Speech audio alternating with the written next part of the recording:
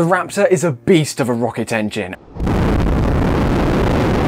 and it has a big role to play in the Starship program, but it's not constructed down in Starbase. So where is it built? Where is it tested? And how does Raptor make it from the factory into orbit?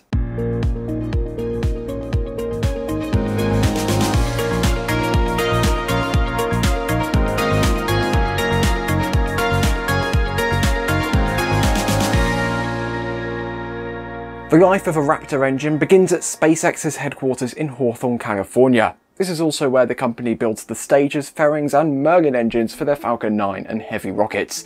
SpaceX learned a lot from designing, building and now reusing the Merlin engine, knowledge that helped shape Raptor's design.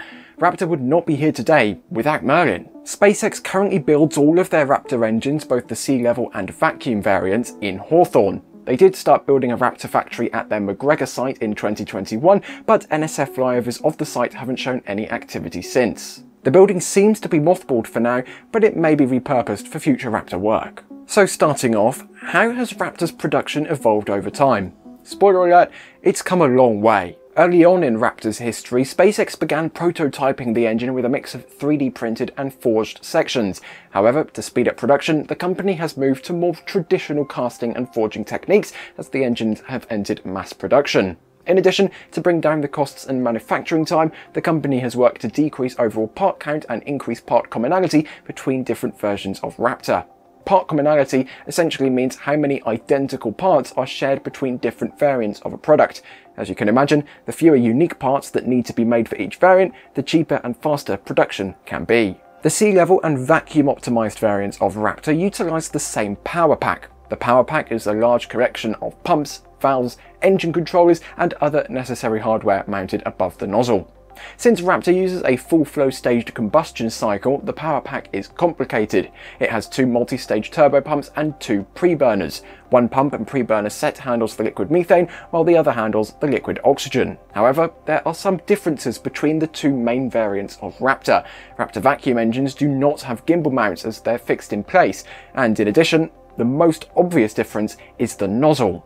This larger nozzle makes the engine more efficient in the vacuum of space. The exact reasoning is a bit too complex for this video's duration, but essentially as it exits the engine, the exhaust expands out more in the vacuum of space than at sea level. This requires a wider nozzle to better match that expansion. Fun fact, this version of the Raptor vacuum actually doesn't have the most efficient nozzle shape. For early Starship tests, SpaceX has implemented a lower expansion nozzle in order to make it possible to test the complete engine on the ground. Other vacuum engines such as the Merlin vacuum, J2X or the BE3U need to remove their nozzle extension as the pressure of the atmosphere can cause instability and even failure of the nozzle when fired. Also, the fact that the Raptor vacuum's nozzle is regeneratively cooled would make having a detachable nozzle extension much more difficult. The sea level version of Raptor, meanwhile, has two of its own variants. The first is the Raptor Center, or RC. As you might expect, these engines are the centermost engines on both the Starship and Super Heavy booster. The Raptor Center engines can gimbal, steering the vehicle. The other sea level variant is the Raptor Boost, or R-Boost, 20 of which are mounted on the outer edge of Super Heavy. These cannot gimbal and are solely used for thrust. Originally, the Raptor Boosts were planned to be simpler engines, unable to throttle or restart in flight, while having larger, more powerful turbopumps. However, in the name of part commonality, these plans seem to have been shelved. Other than the inability to gimbal or restart in flight, they seem to be more or less identical to the Raptor centers. Now, let's move on to how a Raptor is actually built. Like most other rocket engines, Raptor utilizes a regeneratively cooled nozzle, where liquid methane is pumped through small channels inside the nozzle, throat and combustion chamber. The nozzle walls, with the channels inside, are first shaped over a pre-made form to get the familiar rounded shape. Any coatings are then applied to the nozzle before being mated with the combustion chamber and power pack. Any external piping, electronics and sensors are then added. It's likely that minor testing is performed at this stage on engine electronics and pneumatics. And now we have a complete Raptor. When Raptor engines finish assembly and pass quality assurance, SpaceX ships them to their test facility in McGregor, Texas, which is about halfway between Dallas-Fort Worth and Austin. Raptors are transported on what has been nicknamed the Raptor van, essentially a special truck trailer to protect them during their journey. At McGregor, each engine undergoes rigorous testing on one of their test stands. There are currently 5 Raptor test stands, 2 horizontal and 3 vertical. The tripod, one of the vertical stands, can even test engine gimballing. Its elevated position also means we get a great view over on McGregor Live. Like with all rocket engines, not every engine passes testing. Some Raptors fail, sometimes spectacularly.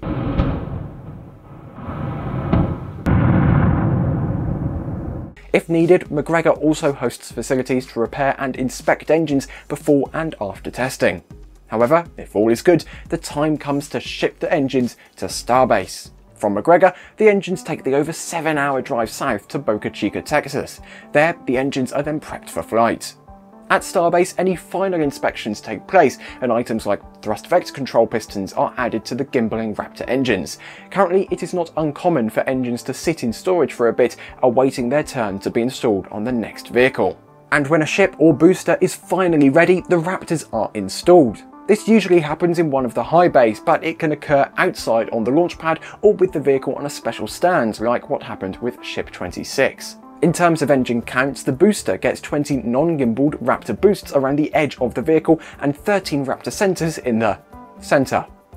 Meanwhile, a ship gets 3 Raptor centers, again in the centre, and 3 non-gimballing Raptor vacuums. It has been suggested by Elon Musk many times that this may be up to 6 Raptor vacuums in the future to increase the vehicle thrust and therefore payload capacity to orbit. Once all engines are installed, the ship or booster is moved to the launch site for testing, culminating with 1 or more static fires. For a static fire, some or all of the Raptor engines are ignited and burned for around 3 to 5 seconds as an all-up test of the vehicle and engine systems. This occurs at a low throttle setting to avoid severe launch pad damage. That is, of course, something which we have never seen before. Integrated flight test. Now, if all this testing goes according to plan, the vehicles are cleared for flight and stacked.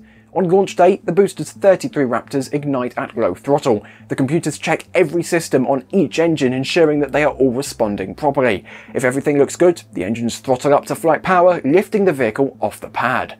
The 33 Raptor engines will burn on the booster for nearly 3 minutes, lofting the massive Starship up and out of Earth's atmosphere, but only to a fraction of the velocity needed to reach orbit.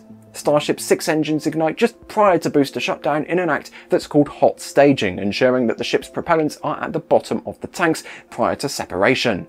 This is done because rocket engines need a stable intake of liquid propellants. Any gas intake could destabilize and destroy an engine, or worse, the entire vehicle. Following separation, the booster will perform a flip using its tank vent thrusters and reignite some of the center Raptor engines to boost back to the launch site.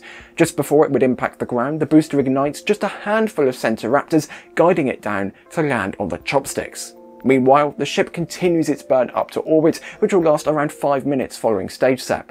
Once in orbit, the engines are shut down and the payloads are deployed. To return to Earth, a number of Raptors will reignite to slow the ship down. We don't know officially how many engines this will take, but 1 gimballing sea-level Raptor may just be enough. The ship then belly flops back into the atmosphere and performs the last-minute flip maneuver by igniting all 3 sea-level Raptors and closing the aft flaps. The vehicle then down-selects to 2 Raptors when the vehicle is vertical. Think of this as shifting down a gear while you slow down to park. At last, the ship touches down under the power of these 2 engines. Much like the booster, the ship and its Raptors are ready to fly again, thanks to Raptor's reusability. That is, of course, the entire point of this engine. Just like with the jet engines on a plane or even the engine in your car, SpaceX wants to start the Raptor multiple times with minimal refurbishment. As we've seen with Falcon 9, reusability drives up the cadence whilst driving down the cost.